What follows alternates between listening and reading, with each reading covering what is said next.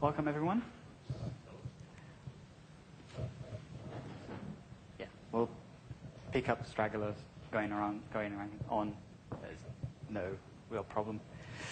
Okay, my name is Emmanuele Bassi. I work for Intel. I worked in the modeling team. Now I work in the visualization team, along with fine people like Keith Packard, Carl Worth, Christian Oxberg, and other very, very good developers. So you might ask yourself, why are you? I don't know.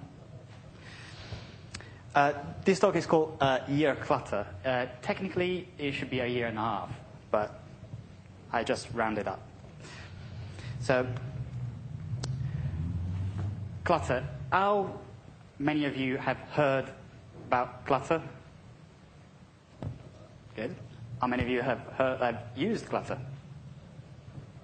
Well, how many of you have no idea what clutter is? Awesome. My audience. So, Clutter is free software. In order to is a library to create fast, visually rich, portable user interfaces. Very fast, shotgun style.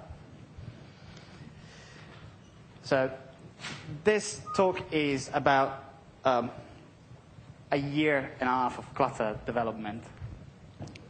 And it was written after I gave 5 talks about Clutter in around a year and a half. 2 of them were tutorials, 2 hours long each. One was a training session of 4 days, 6 hours per day. And one was a lightning talk. And one thing I learned from this year and a half experience is that I hate tutorials. I bloody hate them. Because I have to talk a lot. And I don't like talking a lot. And most of all, people listen to me don't like when I talk a lot. I've learned that much. Not that stupid. But I really like lightning talks. And so I try to capture a little bit of lightning talk spirit in this kind of talk. So I'm going to try this. I'm going to play it by ear. I already tried something like this at the Gran Canaria Desktop Summit last July. But this is a improved version. So let me just give some ground rules. Most of the slides will have 1 word, or maybe 2, or maybe a lot. If it comes to that, I will try to use picture, which is 1,000 words, obviously.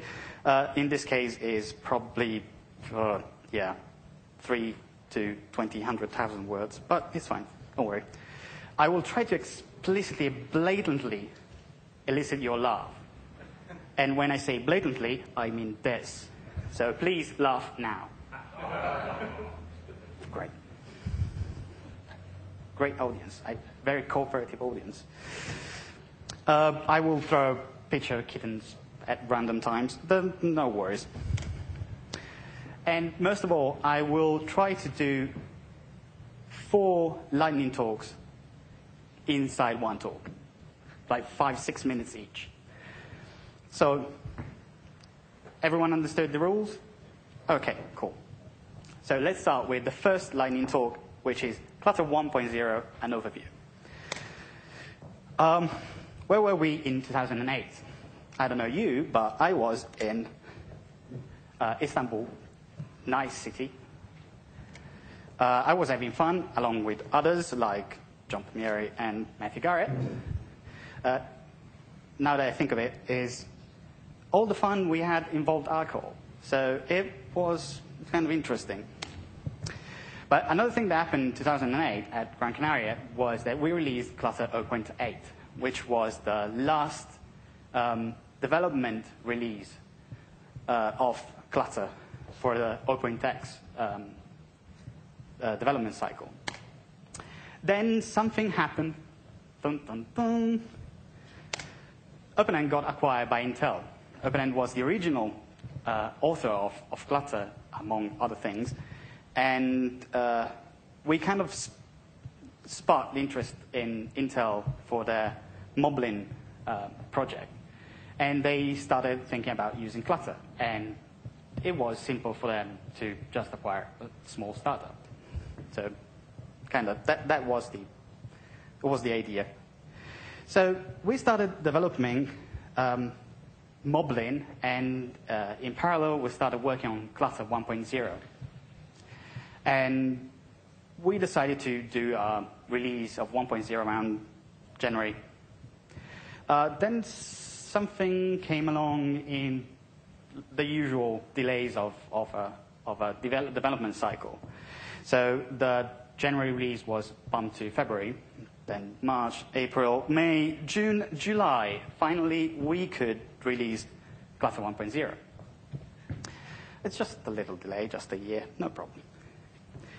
1.0 was released after Gran Canaria, and it was in time for Moblin 2.0 to be released officially, so we could demonstrate the capabilities of Clutter on a real platform like the Moblin Netbook platform.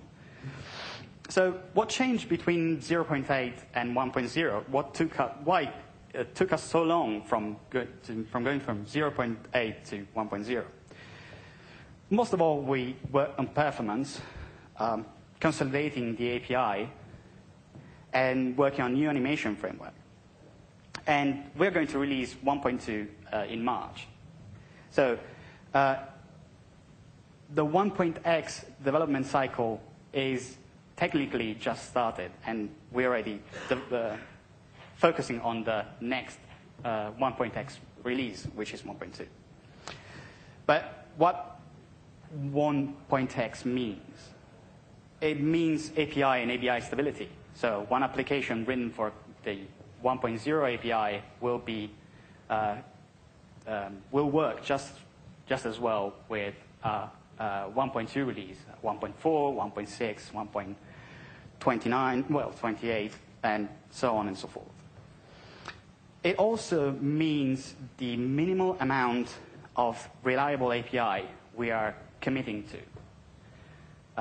We released 1.x with around 1,600 public symbols, documented public symbols.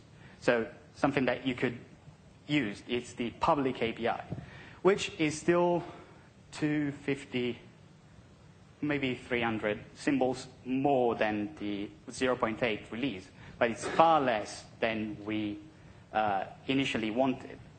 Because one of the tricks you have to do when you release a 1.x or you decide to expose an API, an ABI stable API, is that you have to commit to the minimal amount of reliable API you want to expose to avoid having to break your promise and say, oh, no, wait, 1.0 was not API and ABI stable. 1.2 will be.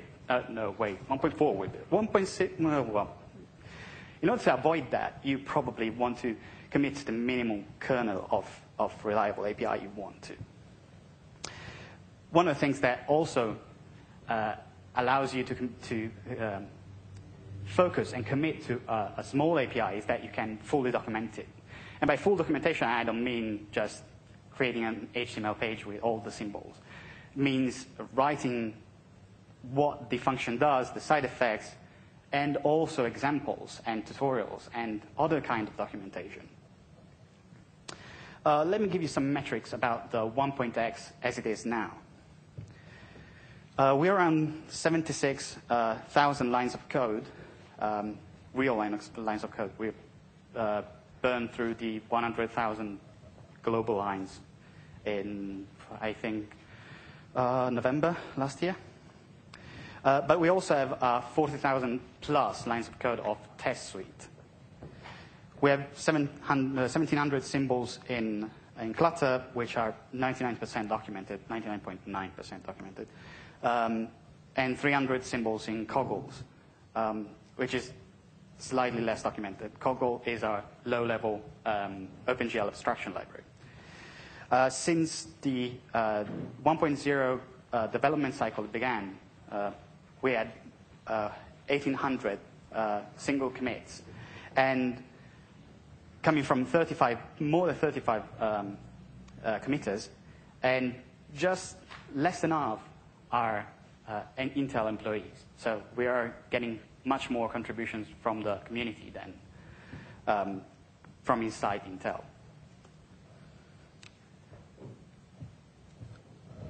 Yes, 6 minutes. Wow. Okay, second line talk about the implicit animations API that landed in Clutter 1.0, and it's being expanded inside Clutter 1.2 and further on. Clutter began with an animation API in Clutter 0.2 around. And it wasn't not a very good implicit API, implicit animations API. Actually, it depended on you setting up the initial and final state, and both could be completely independent from one another. So it was called behaviors with a U in the API. It's so much fun to have half of the API in N US and the other half in N UK. It's fantastic. At least, well, for us it's fantastic. For people actually using it, well, we're getting a lot of flack. That's why for 2.0 we'll switch into French. That's going to hurt.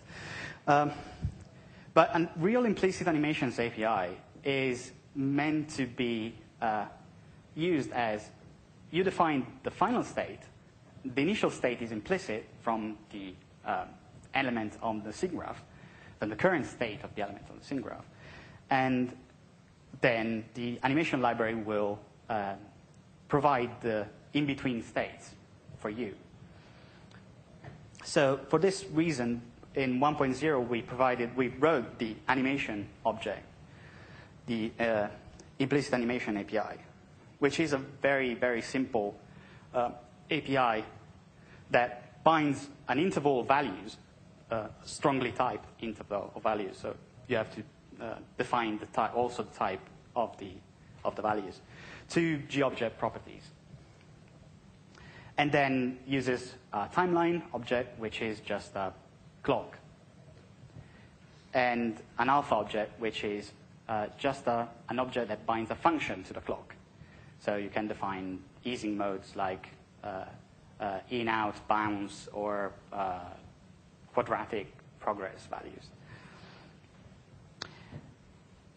What you have to do is create an animation, possibly get the state of the actor, which is the element on the SIG graph, take its properties, bind them to the interval, and then manage the animation lifetime in terms of memory management, because obviously this is C and everything is up to you.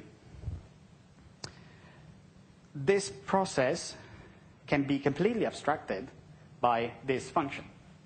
So whilst before you had objects flying around and memory management for each and every object of the animation sequence, you now have one function, clutter actor animate. It's a variadic argument function, so it's C only, and it's all automagic and manages the memory for most of the objects by itself, so you don't have to care. Obviously, it's the complexity it hides is essentially what it's the great strength of this function, and is also its biggest weakness. You don't really know what's going on. But you can decompose the function and use the basic implementation. It's all available to you. You can re-implement it even in other languages. That was even shorter. Good.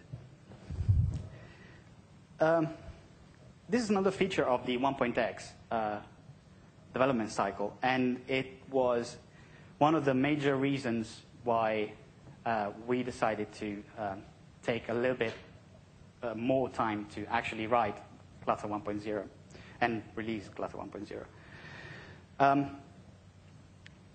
This is the master clock. it's not this.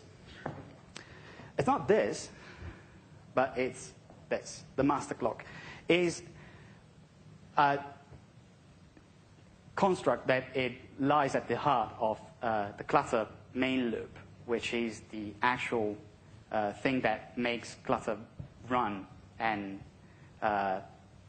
handles everything from event handling to animation and to repaint cycles. And it's driven by a simple concept that is the syncing to vblank. The vblank ratio, the vertical blanking of your screen. Because it's fairly stupid to blurt out more than your graphics card and panel can actually handle. Leads to tearing, leads to artifacts. You really don't want to be blurting 300, 400 frames per second. It's good and fine and dandy for GLX gears, but as everyone should know, GLX gear is not a benchmark.com. No, well, GLX gear is GLX gear a benchmark.com. Will answer for you as well. So, what is the master clock in its implementation? It's a simple state machine that says that watches if anything has changed inside the scene graph. And if it does, then it will advance the animations, will process the events coming from the windowing system, like mouse pointers, keyboard events, and so on and so forth. We'll relay out the scene graph, we'll paint it, and we'll wait for the vblank. And all this is handled implicitly. You will all your code will be that something changes. All you have to do is change something. And all of this will be done by Clutter automatically. And then the control will be given back to you at the something changes. Another picture of a cat. All of this is handled by the glib main loop, which is the same main loop that drives GTK or drives GStreamer. So this means that even if you're embedding a GStreamer control or if you're embedding Clutter scene graph inside a GTK or a GTK toolkit widget, then this will be maintained. This all set of variants will be maintained.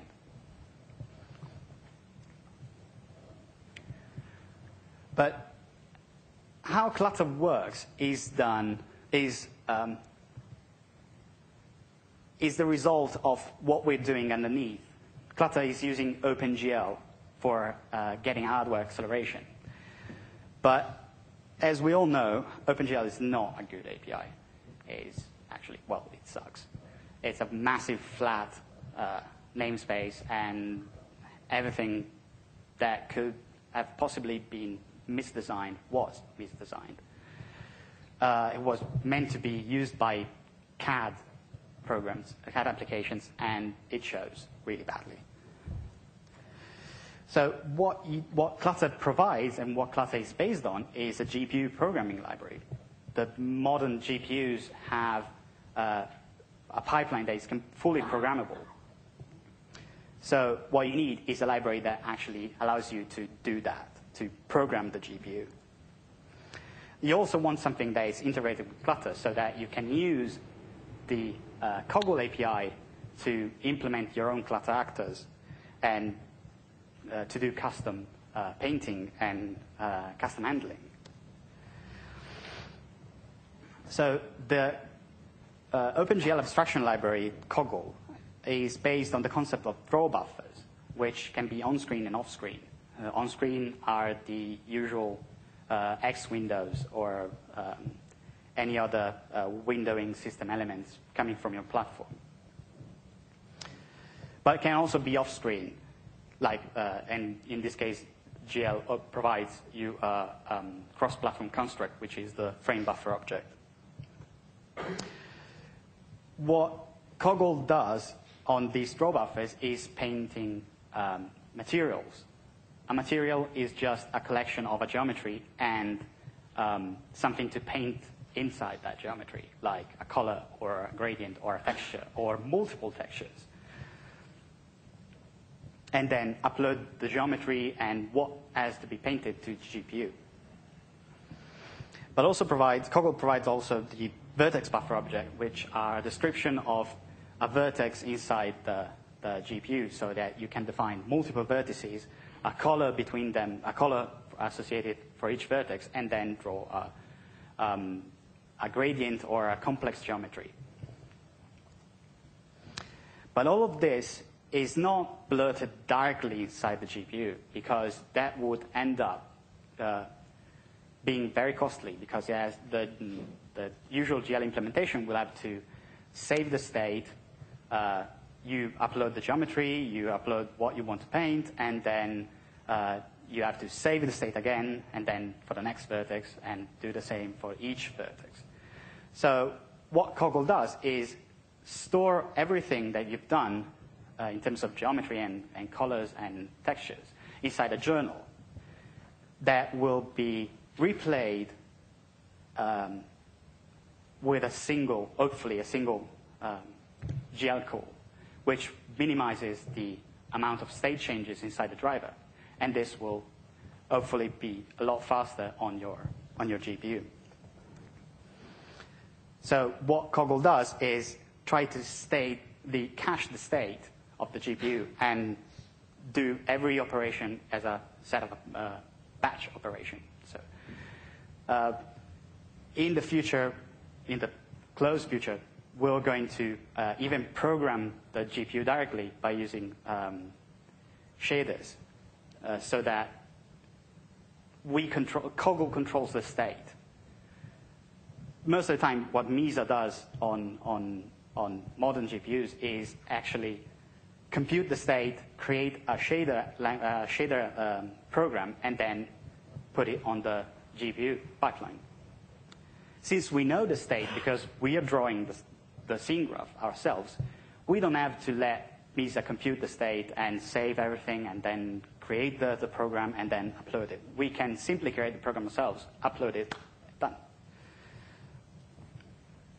Obviously, this should be coupled with the ability to break out into GL so that you can write GL code. You can use GL API directly. This is not really a good idea most of the time, because obviously you will have to save the state, call your GL API, and then restore the state. And that usually means either synchronizing to the GPU or creating a problematic state cache miss that you will basically destroy all the performance optimization that have been done inside Coggle. So don't do that.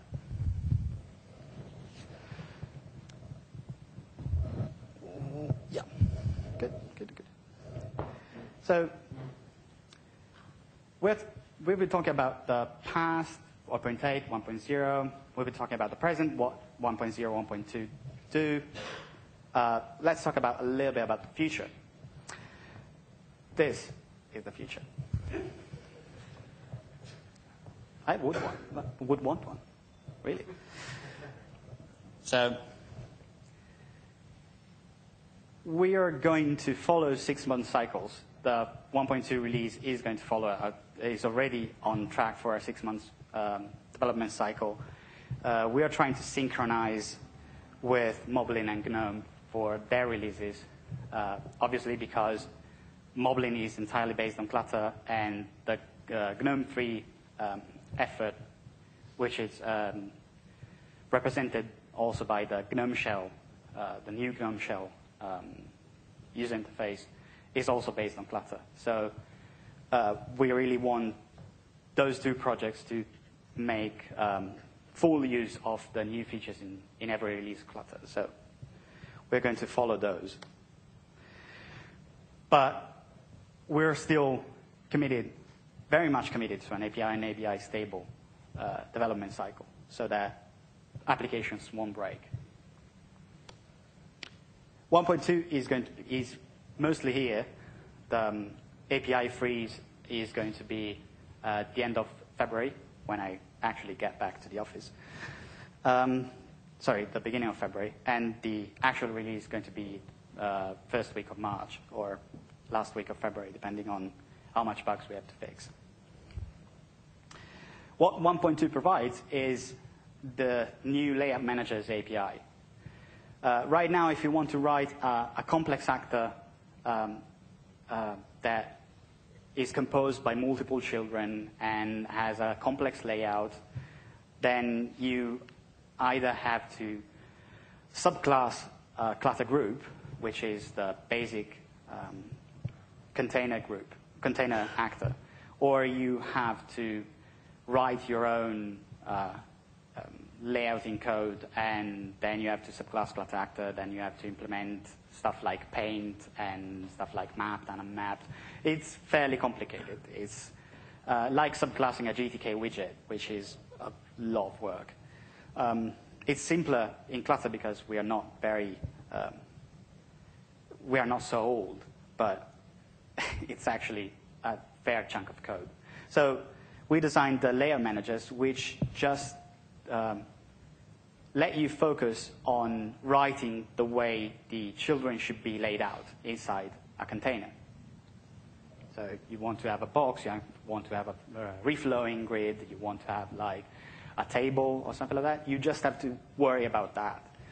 And then the rest will be taken care of Clutter itself. We also focused on improving the portability so that you can use Clutter on OS X, you can use Clutter on Windows. Actually, the Windows port is a fair chunk better than the Quartz port, but that's just because we don't have many Quartz developers. We also, even though we don't write GLES support for Clutter and we cannot test it, we have a lot of feedback from GLES users and on embedded platforms, and they can actually use Clutter on this kind of platforms, on this kind of embedded platforms, like the Nokia N900 and the Access Linux the Access company has just released a mobile phone using Clutter. Well, they're working on a mobile phone using Clutter and GLES 2.0. So the portability is there. Obviously, on some platforms, we cannot test it, so we rely on community feedback. Another thing that we want to improve, and we are working a lot with the graphics team, the entire graphics team as well, is improving the performance of Clutter so that we can use new features of the modern GPUs and use them well enough so that the OpenGL usage and the feedback from the user interfaces is actually a lot better than anything else.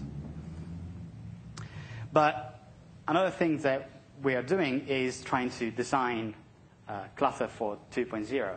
That is the next API, the next major API break that we are planning in a couple of years, 2 or 3, depends on the needs of the GNOME project, the needs of the Moblin project, and how much we feel confident on breaking the API. This doesn't mean that all the new features will be planned for the next API break. If something does not require an API break, we can implement it in the 1.x API cycle. So sorry, no ponies for 2.0. But we're trying to do our best, and we're trying very hard to be successful in what we want to do. But most of all, what we are trying to do is to let you have fun in using our API, in using our library. This is a special thanks slide that I prepared for the 1.0 release. All these people contributed a lot of time and code to make Clutter 1.x what it is right now. And these are one of the reasons why I enjoy so much being Clutter's maintainers, because these are very special and important people. So, I was quite fast. Yes. Yeah, good. So, any questions at all? Like, I don't know. Good. Does your Windows port use OpenGL as well, or can you use D3D? No, we use OpenGL as well. We use Clutter does not require a lot of OpenGL API. In theory, we are almost ready for OpenGL 3.0, so the API footprint is very minimal. So OpenGL on Windows actually suits, fits the job, and it's pretty easy to actually use it. And you can use Visual Studio 2008 to actually build Clutter. We have people working constantly, people in the community actually, working constantly to make sure that Clutter works with Visual Studio. You can also use MingW to build Clutter and use it on Windows. But yeah, to answer your question, we use OpenGL on Windows.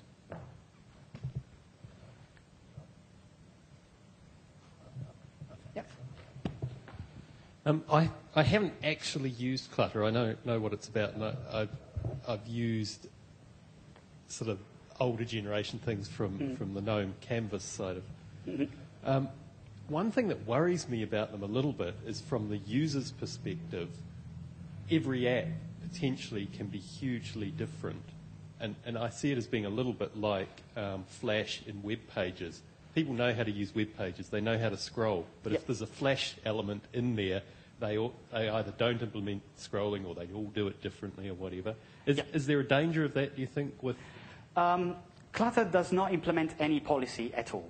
We are trying very hard to be the minimal amount of API and the minimal amount of actual policy that we can get away with.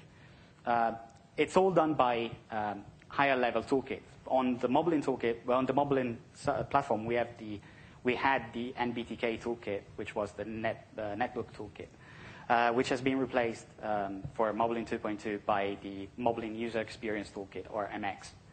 And that toolkit uses Clutter, implements Clutter actors, implements a lot of functionality similar to GTK. But in essence, Clutter is a canvas and allows other toolkits to be built upon and provide the policy that they want.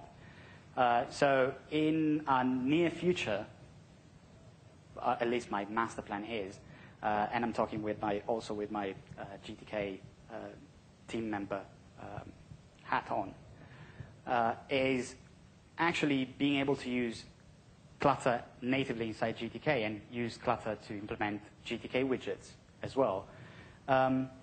So that all the policy, all the UI that GTK and the Moblin toolkit provide are hardware accelerated and are animated, and they are visually rich and fast, but still all the policy is the same as the desktop. Does that mean that we'll be able to use GTK theme engines to render to OpenGL efficiently? Well, in theory, you can already use Clutter GTK, which is the GTK integration library for Clutter, to embed a Clutter scene graph inside a GTK application, and then, and this is rather new, embed a GTK widget inside that. And the GTK widget will respect all the GTK theming infrastructure. So, and you can use the GTK styling API to actually color and paint, and, well, not paint, but color and determine the size of Clutter actors inside that. A GTK engine, GTK style engine, is going to be quite problematic because, well, it's not going to be extremely problematic because they mostly use Cairo. And you can use Cairo to paint on a Clutter actor. So you can use the entire set of GNOME libraries to actually have a Clutter application that looks exactly like a GTK application. So, I mean, we work on the GTK theming code for Mozilla. Yeah. One of the many things we do. So, I mean, there's a bit of a problem with how do you get the theme engine to render into... I mean, theme engines use Cairo internally, Yeah. but when you call into the theme engine, you have to provide an X drawable. Yeah. Is that going to change? Well, that is hopefully going to change for GTK 3.0 anyway, because that API is a major suck. Yeah. It's an impressive piece of fail that I rarely have seen. That is going to be changed anyway for GTK 3.0, but one of the things that we use in Clutter GTK is the client-side Windows support that recently landed in GTK.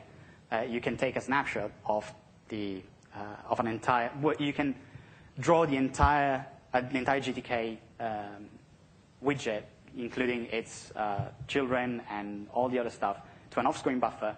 You take the off-screen buffer, you put it inside a GL texture, and you have a Clutter actor. So that off-screen buffer is an X-Pixmap? Yep. So that's pretty slow, right? Yes and no. It's going to be faster as soon as Cairo gets a proper GL surface. And Carl is looking at me and sending... Huh? See?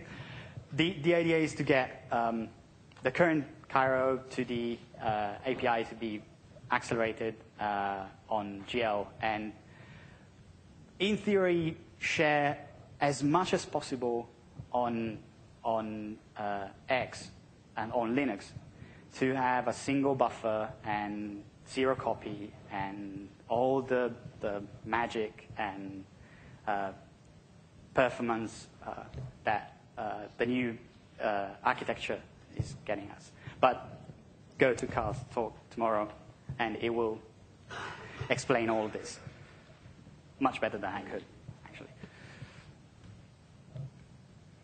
Yeah. Where are things at with other language bindings for this stuff? Language bindings. Clutter is, for the GNOME shell, which is written in JavaScript, as some of you might know. It's written in JavaScript, and it's using the object introspection data. Obviously, they need our API, so Clutter was one of the first libraries to actually get introspection generation at compile time. We exposed the XML, you can parse it directly, and we also compiled the type lib so that you can call into Clutter API directly. That's the future, and hopefully every single language in existence will use that. For the slow on the uptake languages like Perl, Python, and others, we have real language bindings. I maintain the Clutter Perl bindings. I also wrote the Python Clutter bindings, but I, luckily enough, don't maintain them anymore because I hate Python. But yeah, we support a lot of language bindings. We support Vala, we support C#, thanks to the awesome work that the Novell people have been doing. And we support C++. Well, so the C++ binding is community binding, but is hosted on the GNOME Git repository. So you can also write in C++. We have some old-ish Ruby bindings, and we accept patches for them. One of my colleagues is the maintainer, but absolutely, the real way forward is the introspection data. So as soon as languages get introspection support, then you can use immediately the new Clutter API as soon as we release a new tarball. Does the Perl API use that introspection? There's a module that provides that, but it's experimental, and, well, I'd have to have a look at that. But the Perl bindings are usually quite up to date. Any questions? Good. then. Thank you. Thank you. Thank you very much.